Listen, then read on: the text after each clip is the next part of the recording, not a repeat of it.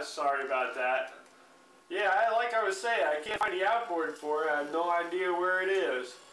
I know we got a new one somewhere. I haven't figured out whether I'm going to need it for my boat for an inflatable or it's in storage somewhere. But boat's in pretty good shape, you know. It's pretty heavy though. It'll take about 4 people to move it. I got to get it out of there. If you're interested, you know, I'll start thinking about it in the next couple of weeks, how I might move it up here, let it sit underneath a tarp. Okay, well, we'll see what we can do, but there is definite interest in it. I am definitely interested in it. Working on things down here to make cross-country traveling a little bit easier, but it sounds like a real good idea.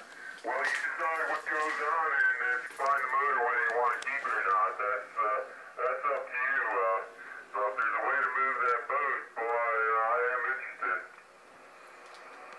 All right, Gary, I'm glad I talked with you about it. That's what I'll do then. We got the house down there up for sale. We just took a survey on it, so you know it's on the market, ready to go.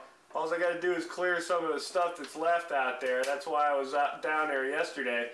Jim got a free bed out of it. At least he's not sleeping on the floor now, so that's pretty good there. I thought of you when I looked at the boat. I figured you'd be interested. That's why we're trying to call you. Other than that, you know, find something up here to bring back with you.